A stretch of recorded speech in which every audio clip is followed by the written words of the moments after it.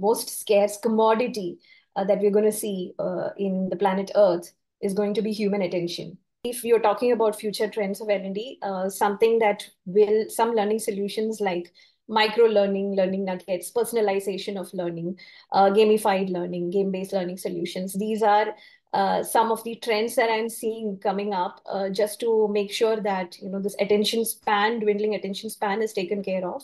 I've seen a major shift in the way learning is experienced by the learners from a more conceptual framework, management framework, philosophies, and trainer-led or PPT-led style of learning to a more learner-centric style of learning where learner is in the driver's seat of learning. In terms of how AI could really influence the field of L&D is, yes, hyper-personalization of learning. A lot of schools and educational institutions, particularly in the West, are also leveraging AI to understand certain learner biases and behaviors. Also, another way I see AI disrupting the field of L&D is to make it more inclusive, specifically for the differently abled who are challenged either visually or from a listening point of view. I think leveraging AI in learning also brings in very rich data analysis of my learners. A lot of people are applying traditional job search methods still because that's what they have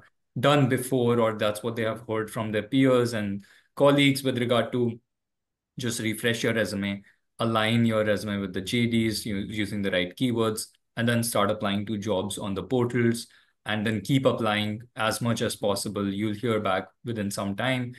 It's really happening less and less today, right? Earlier, perhaps if you had a 3 to 4% chance of landing your target role, today it's less than 2%.